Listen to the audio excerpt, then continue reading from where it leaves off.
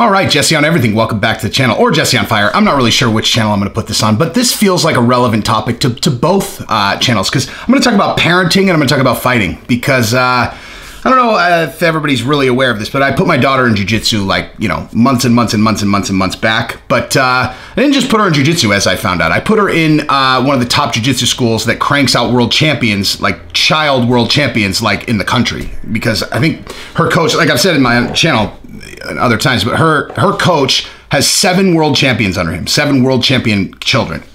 And you can just see it at the school, right? Anyway, point I'm making is I did it not because necessarily I want her to be a world champion, although that would be awesome, but more so because she's going to be a really hot girl like her mom, and I really want her to be able to fight off of her back especially. And anybody who knows anything about martial arts, jiu-jitsu, that is the martial art that you want a girl to know. Someone puts you on your back, that is where they're going to be most dangerous, right? Oh, look at that. So, position that a rapist might put themselves in is called the guard, okay? The worst place that you can be for a trained practitioner of jiu-jitsu. So go ahead, yeah, go ahead. Try to get aggressive with one of my daughters and see what happens, especially Giselle.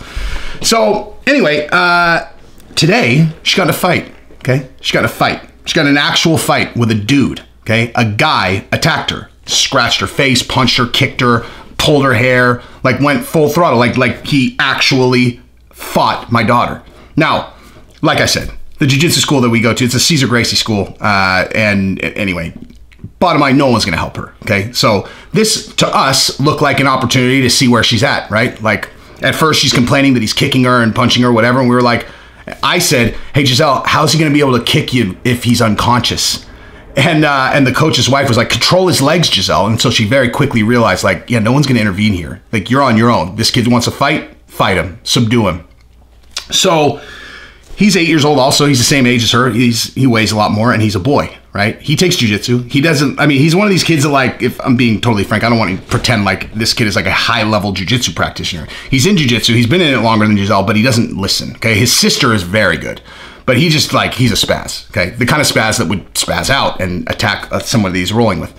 So, but the point is, he's going full throttle, okay? So I got to see what would happen if my daughter got in a fight at school. I mean, just straight up, if my daughter got in a fight with a boy going full throttle at school, the boy has no chance. Like, just straight up, that is where she's at now. The boy has no chance. She took him down, she key locked him, he tapped, he immediately attacked her again, she armbarred him.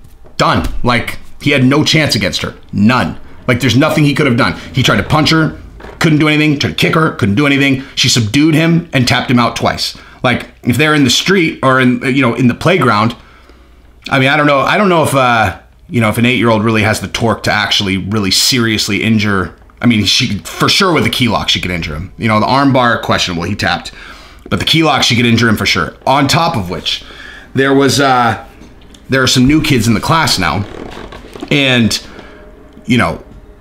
most of the kids that Giselle trains with, like I said, are like exceptional practitioners. Like kids that I watch and I'm like, God damn, these kids are good, man. And there finally are some new kids, like newer kids, that came in after Giselle. And so she rolled with one of them today, and the kid went after her. Giselle took her back, strangled her. Okay, whatever. Giselle took her back, strangled her. Again, took her back, strangled her. Like literally took her back, rear naked choked this girl 3 times from the minute that they got engaged, Giselle pulled guard and strangled her. I mean, no more than 7 seconds every time. Once they were engaged and Giselle pulled guard, 7 seconds before the girl was in a full rear naked choke. And I was like, wow, this is incredible to watch. Like, my daughter is a legit, like, she's good. Right? She also, well, the other thing is she belt advanced, right? And I think there was something about that in her mind where like she thought that she wasn't good, and then they actually gave her a stripe and so whatever. I mean, these like belt advancements at Caesar's place are not, they don't just give them away, like you have to be good.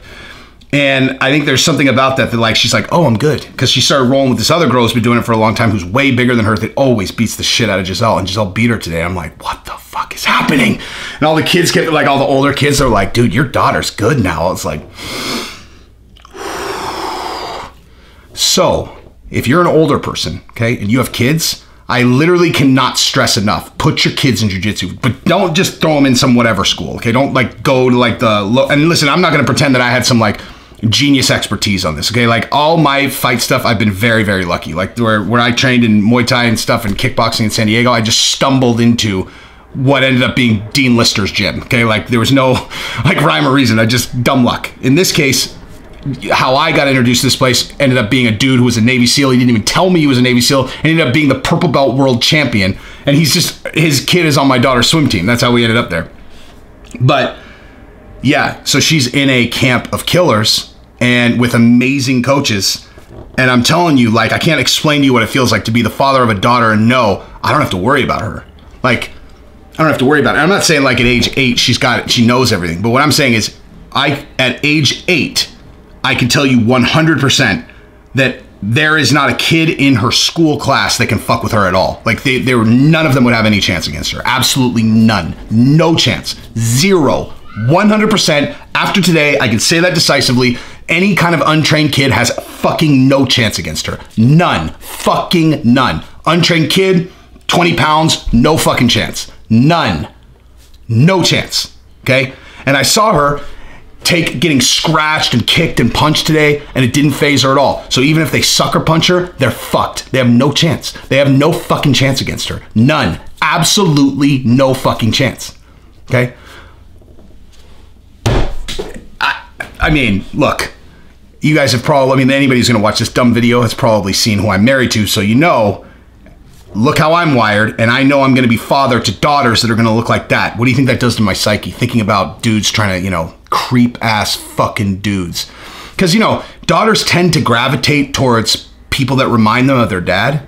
Now, I am a unique animal, okay? Like, if you look at me, I look like a total savage, which I am. However, I am a refined savage. Like, I work in aerospace. I'm a normal person, okay? There are lots of people that look like me that wouldn't be like that, right? So I worry about that. It's like, dude, is my daughter gonna bring home some fucking animal that she thinks is like daddy, who's not like daddy? Because basically no one's like daddy.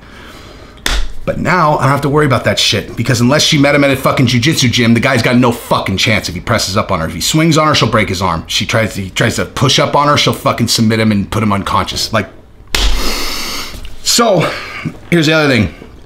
My 5-year-old didn't like jiu-jitsu, and yeah, that just doesn't matter anymore. Like, she's going in jiu-jitsu class. That's what I realized. Like, I let her kind of not train because she was so young. But, you know, still, she's 5. She's a little bit young. When she's 6, she's going in class, period. There's just no conversation about it. She's going to learn to fucking fight like her sister. Her sister comes by it naturally, but she's going to learn to fight. Bet your fucking life on that. So, yeah, I am very proud. I am a very, very proud father right now. My daughter is the toughest kid in her class and will continue to be that way because she's going to continue to train jiu-jitsu forever. She loves it. Like, she loves it. Okay, so I'm telling you, if you have kids, put your kids in fucking jiu-jitsu. Just do it, do it, do it. But don't just put your kids in jiu-jitsu. I take Giselle to jiu-jitsu every single day. Every fucking day. Every fucking day. Monday, Tuesday, Wednesday, Thursday. Every single day. Sometimes Friday. She goes at least 4 days a week. Sometimes Saturday. Well, this week she's going to have private. So, like, she goes Monday, Tuesday, Wednesday, Thursday, 100% of the time. Sometimes private lessons on Saturday and sometimes Friday also. So she goes 4 days, absolutely bare minimum, sometimes up to 6. And I'm telling you, so you have to invest the time. If you're a father, like, you have to put in the time. You have to be the one that takes them there, watch their practices, sit there, work while you're there.